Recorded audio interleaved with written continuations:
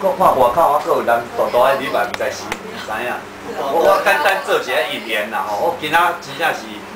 即个害咱文环副教授吼，这个为高雄安尼千里迢迢赶过来吼，啊，台中阁有咱这两位真勇卡的这个编辑啊，咱的迄个参与啦吼，小姐，其实阮过去拢一直咧通音的哦安尼，那因其实因编册哦有点辛苦，但是重要的嘛是写册的人吼，写册也无爱帮伊写，伊安怎编也无效嘛。但是阮册店就搁有一个功能，爱甲册行销处理，安尼才是一个圆满吼。啊，当然搁较圆满就是你拄着这个好册啊，安怎那个读册了后的一个行动，啊是一个理解啊，安怎分享吼，这嘛是一个介重要的一个互相的关系啦吼，谈人安尼。啊，台湾民俗其实坊间有哩啊侪册啦吼，甲咱安怎好好啊拜拜啦有啦吼，啊，但是可能会当开即本安尼遐尼大人囡仔适合读的，可能也无几本吼，有诶是讲真多，但是度真少，啊有诶是那囡仔册，煞大人煞无啥适合吼，但伊即本应该是有哩啊会当阮即下暝吼。即嘛抓迄个无啥会晓抓，所以即个时刻会使看这个啦。还是你都毋知影到即嘛即个馈赠吼节气安怎变化吼，我是一本也是真好的一个开始。啊，我迄个就莫讲伤济啊，我以为我一直讲外口的人会入来，结果走毋着景。原来也是隔壁画室比我较有魅力，所以即个时刻我想我安尼搁讲落去也是无意义啊啦吼。咱较实是掌声来迎接咱的文环。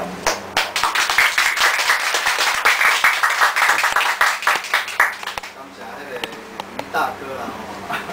啊感谢在座各位咱家己的好朋友。其实看到我这本册当这样呢水吼，啊这样呢有特色的当出版，其实我是感觉足欢喜。我第一遍我的前是用这种方式出版的，所以我感觉。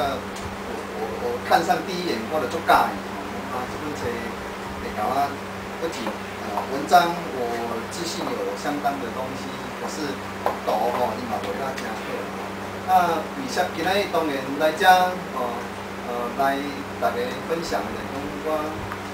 我想内容有机会大家有兴趣家己去看吼。啊，我主要是咧今仔要来分享我写这本册的迄个历程，迄个目的啦，主要是咧讲这个啊，当然里面会讲一些例子。其实我第一点来咱洪雅书局，啊是客人车店吼，我就甲咱出版社咧讲吼，开讲我就想咧洪雅或者洪雅，啊应该是甲平埔族有关啊，果然甲那个于老板一聊啊，果然就是他的想法就是洪雅那个平埔族的那个名称啊。那我觉得这样的一个反应呢，包括我进来这个氛围、这个感觉，还有书架上所摆的书哈，让我感觉，特别是我是高师大台湾历史文化研究所的老师，我感觉很亲切了，好像真的到了我的书房一样。我好像感觉这个是我都很想搬回家了哦，我巧克力我很想把它搬回家哦，所以这里感觉就是我们的老板哦，充满了，就是说。跟我的那种感觉是很接近，就是我的感觉就是自觉啦，就是身为一个台湾人，对自己的历史跟文化的一种自觉吧。那我想就从这个自觉哈开始谈我其实这20年来一个求学到做学术研究的一个历程，然后再谈这本书的一个写作的过程。那其实我最早并不是读历史的啦，我是读船舶机械的。所以你可能会觉得很好奇，你怎么一个船舶机械会完成这个样子哦？其实人生呢，有时候真的是很难讲。就是在我20岁那一年我一个最亲的一个哥哥突然去世了。他是一个消防队员那因为打火的时候就因公去世。其实那给我的震撼是很大的，也就是人对生命的一个体认跟认识吧，一个再认识的过程我在我20岁那一年有这样的一个冲击，文化就是对生命的一个震撼所以我一直在思考说，我到底我人人生是在追求什么？那其实不要小看民俗，民俗里面其实它就有某一个部分就是在我们的老板，我们的常民文化在反映这个东西哦。那我们大家再来谈哦。所以民俗是很有学问的，很有哲学的东西在里面的。那我当年就是因为20岁那一年有这样一个冲击，我在想，我到底要追求什么？所以我就下了一个心，我想要转跑道，我要重新思考，我要读什么。所以后来我就去考插班考，就考上了成大历史系，开始钻研历史。那当然因为这样子，我要到成大历史系读书，我就是很有目标在读的，我就不像我的同学就是一般就大学联考进去啦，我就宿命就考上了历史系，我就这样读了。所以我一进去我就觉得我很有目标可是因为有目标，有时候往往也会有一些失落其实当然对我亲哥哥的去世，我就很想探讨有关宗教啦、哲学这种东西的。所以我到了历史系，我最想修的一门课就是宗教史的课，所以我果然就去修了。修了之后就果然很失望我不要说我那个老师是谁了，我想搞不好我也是被人家失望的那个老师也不一定那当然我从我老师那边也学到一个很大的启示虽然他课讲的其实他很有学问，可是课讲的不好所以可是我就开始思考说，我将来我只要当了老师，我要怎么讲课，我才会让我的学生有完整的尽快的进入情况所以我在写书也是用这种态度的。那当然我就要有义务跟各位介绍我是怎么结构这一本书的好，所以我就是因为这样子就你说误入歧途也好啦，或者怎么样，总而言之我的人生就开始180度的一个转变。我是其实第一年是读得很没有兴趣的，讲实在话，因为想要读的宗教史也让我很失望，然后其他东西也都没有进入情况。其实那个关卡其实差一点就真的要退缩了。还好就是我女朋友的鼓励啦所以交女朋友有这种好处他说给自己一个机会吧，再1学期看看那人生真的是有趣所以后来我在等了1学期之后，我碰到一个留德老师，不是说外来的留洋的老师就比较会教书了，因为他教那门课就叫做史学方法论就是在跟我们一个历史系的学生说，你要怎么样进入历史学的这一行他还好修那门课所以我就开始懂得什么叫做历史学。那这里告诉我们就是说，其实任何一个学问方法是很重要的即使你再努力，假如没有方法，那也是没有用。所以我想我就是从这2个角度来跟各位谈我怎么写这一本书那其实我不晓得各位对民俗的看法因为民俗简单来讲就是常民的生活常民的再精确一点就是传统的常民的生活。那因为是生活嘛，那生活就是无所不包了，所以一谈到民俗，大家都说我很亲切，好像感觉每一天或是每一个月或1年4季，你都会感受到民俗这个东西。可是你就不知道这里面到底有什么样的一个学问存在就感受不到。好，那我就做一个简单的比喻就好了。我觉得我们台湾真的是很棒的一个地方特别是我们的民俗非常的热闹，非常的活泼这一点可能我们身为台湾人都不会有这样的一个感动当各位有机会，我都会鼓励我的学生在读书的时候存钱不要只想要出去买化妆品买漂亮的衣服、买鞋子，存钱要像司马迁的父亲司马迁之所以成为司马迁，是因为他的父亲在当年，在他20出头岁的时候，他的父亲给了他一笔钱，说你给我出去玩吧，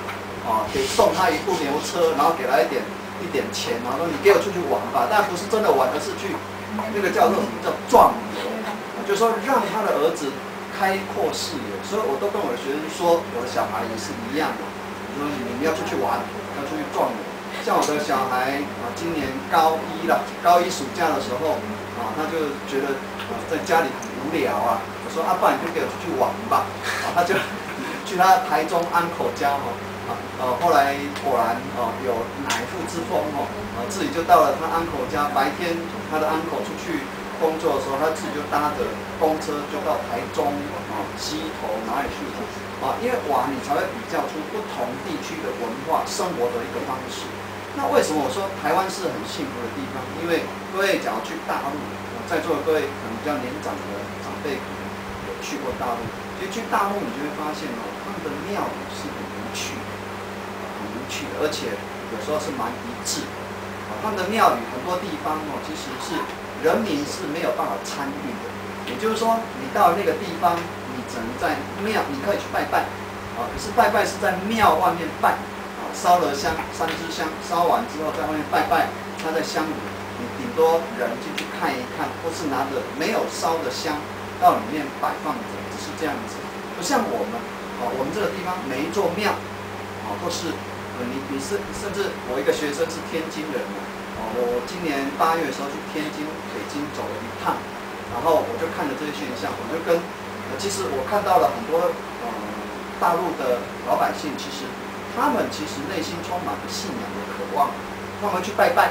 的时候其实是很虔诚的，可是事实上他们是没有庙宇的活动，因为他们的政府是不允许有庙宇的活动的，不像我们可以动不动各种名义啦，就可以办庙会啦，就可以绕境啦，就可以做什么，就可以集结啦，那边是不行的。所以这种情况其实他们的一个信徒跟庙之间其实是一个疏离的，而我们是随时可以跟我们的庙是结合为一体的。庙、信仰、民俗这个东西就可以进入我们的生活，成为我们心灵某一个层次的一个概念。那这个待会我会谈的就是时间社会学的概念。时间其实是有不同的一个感受存在的。所以我特别是今年我去大陆回来的时候，我更可以感受到民俗也好，或是宗教也好，在台湾的一个多元化。那相对的在大陆是没有的。那大陆这几年他们在做什么？他们在把庙宇文化资产变成一种观光财。那台湾有没有在做这个？台湾也是有。其实慢慢的，我们也会发现到，其实有一些庙，像大甲镇南宫也是在这么做。那这个问题就比较大了那为什么我会从事这样的研究？其实就是跟我过去10年来，我从事地方的文化资产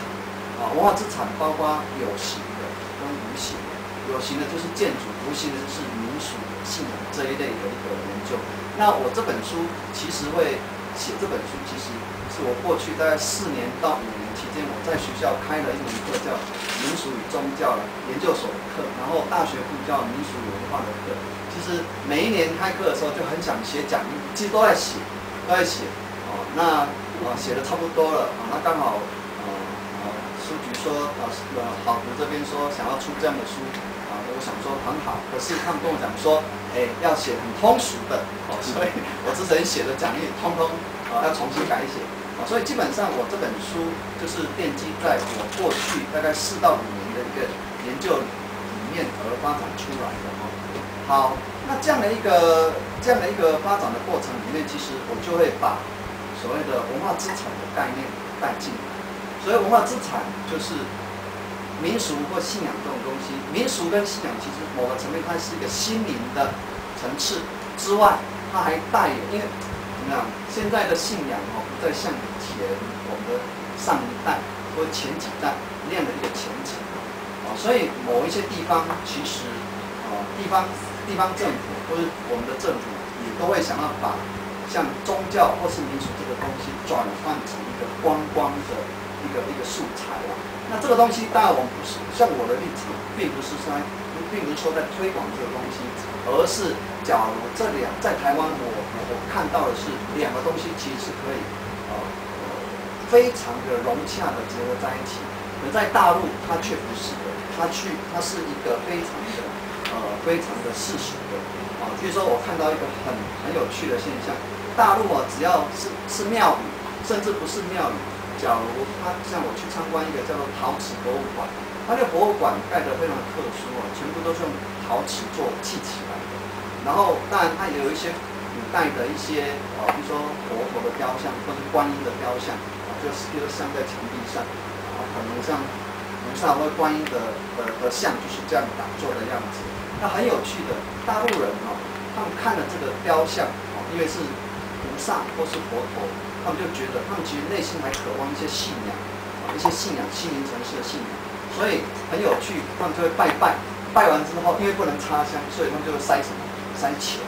就把人民币比如铜板或是纸钞就往那边塞，意思是表达他内心对那个某个层面的那个心灵层次的一个信仰。所以大陆的一个民俗跟信仰，其实它的发展是很值得我们观察的。好，那谈完这些，其实总而言之啦，民俗它来到今天夹杂的，又是一个心灵层次的东西，又是一个我们可以推广的一个隐含的一些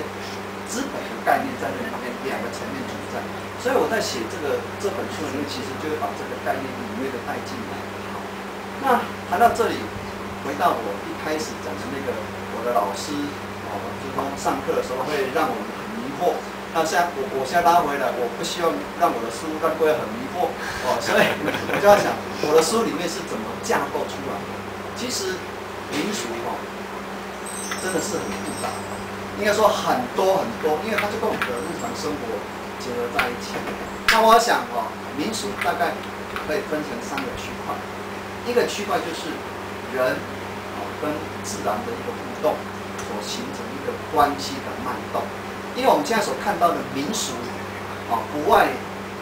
多数都是，因为我们这个时代刚好就是从农业时代已经来到了工商业社会。那这样一个工商业社会还没有进化到一个更先进的社会的时候，很多的农业时代的东西就会生活方式就还是成为我们生活的一部分所以我们是这样一个处于这样一个社会的阶段。好，所以民俗有一个很大的部分就是农业社会里面的人跟自然之间互动的一个节奏譬如说以农民历为作息的一个节奏所以我这本书第一个部分就是在谈传统以农民历发展出来的那样的一个生活的节奏，也就是节庆的采风，节庆的一个采风。那各位可能会觉得说，节庆来到今天有什么意义呢？各位有人时间，我不晓得各位对时间的概念。时间以现在来看的话，好像以科学的概念就是以手表，像我刚才一直在看手表，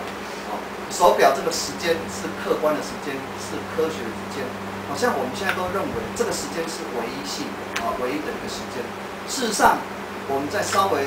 思考一下，其实时间人对时间的认定不是只有这个手表时间而已。我请问各位，你有没有记忆？一定有。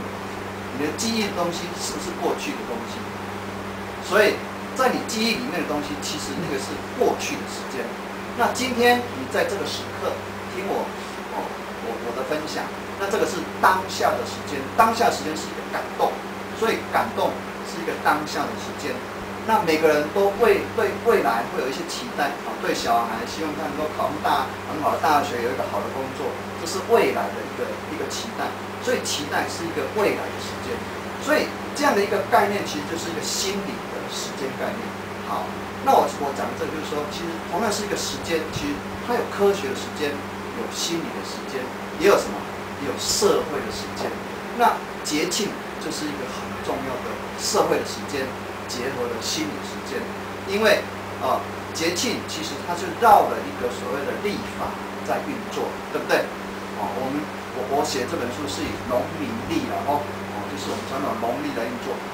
农历在什么时候会跟你讲说什么时候是立春，春天到了立夏、立秋、立冬。为什么要这么做？其实这样的一个所谓的时间概念，其实并不是绝对的科学的，各位要知道因为农民历它再怎么精准的预测，它也会跟所谓的天文的时间，我们所认知的科学那个天文时间还是有落差的。所以为什么要治论？原因在这里。而且事实上，时间是不是循环的？并不是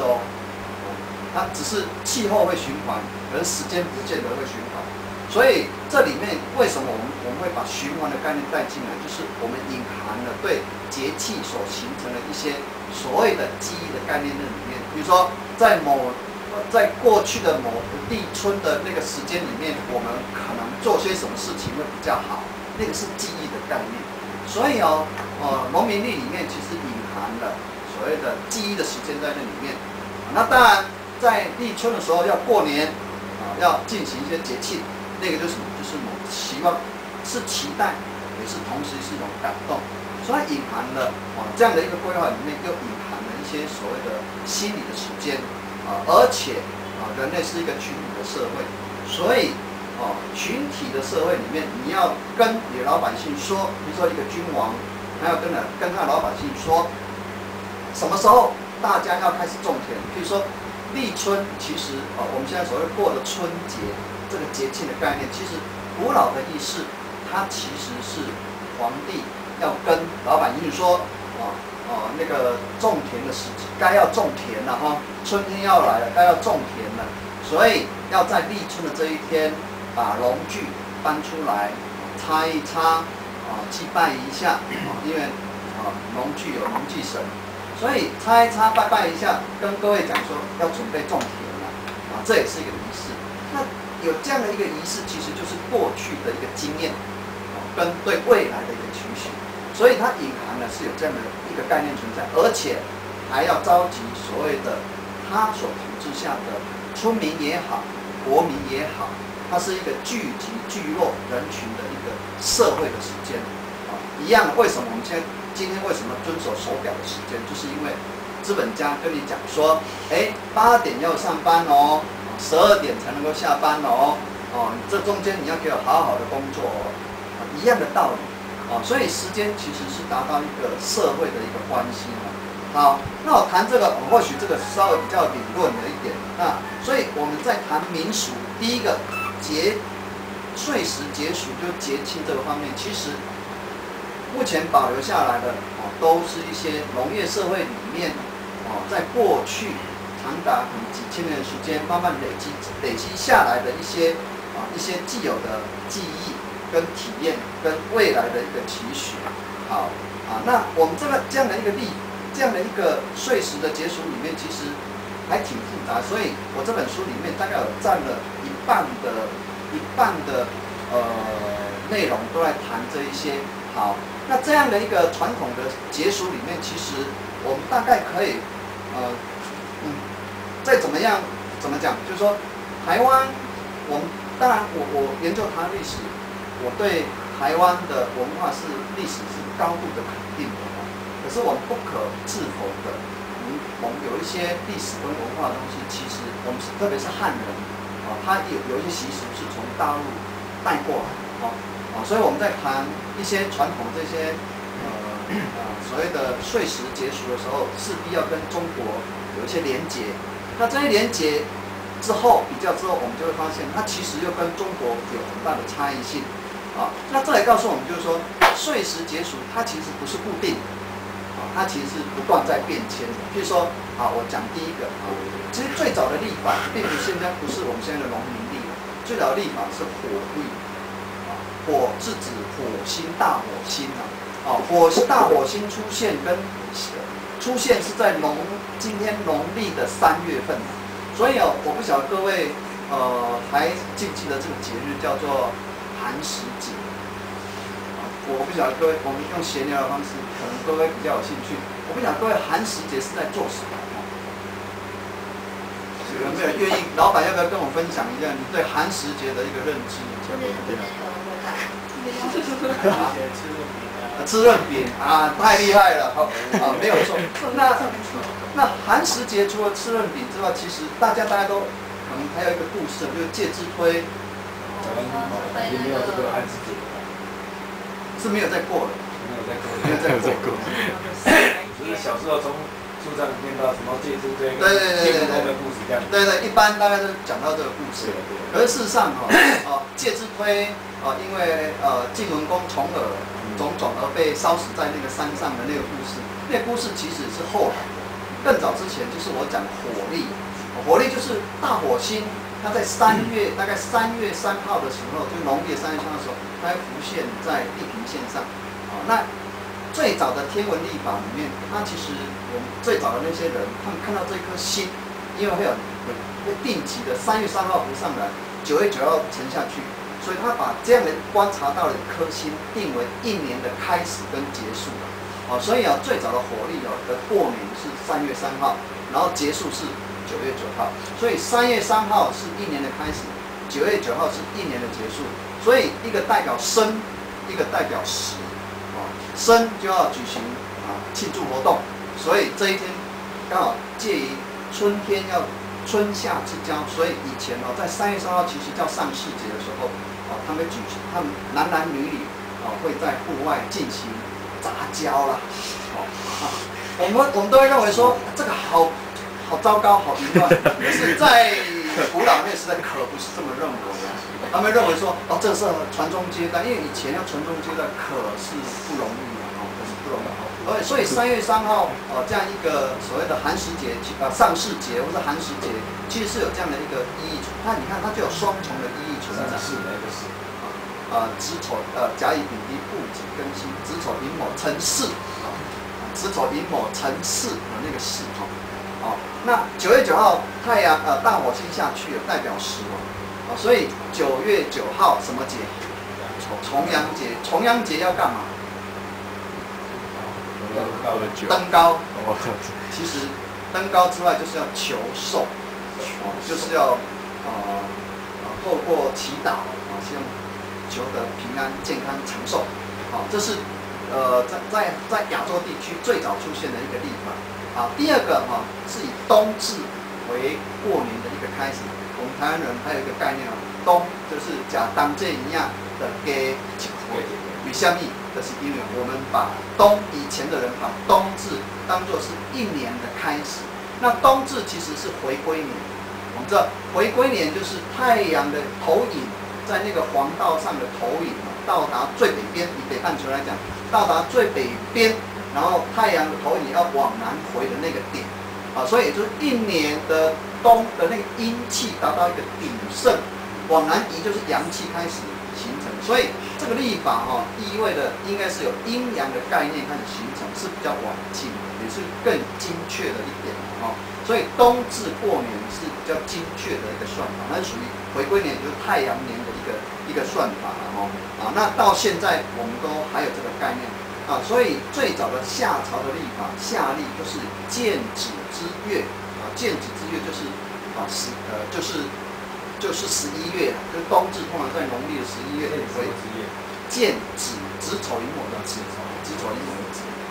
11月所以夏朝的历法11月就是一年的岁首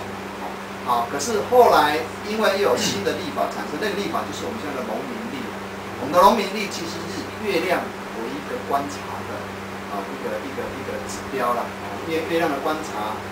朔望这样为一个月，然后结合了什么？结合了24节气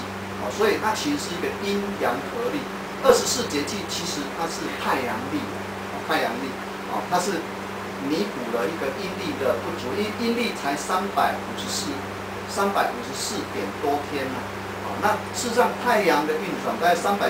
点多点多了。那24节气24节气一个节气是15天所以是365，还差一点点所以我们的那个24节气事实上还是会有误差，还差大概每隔3年7轮17年19年7轮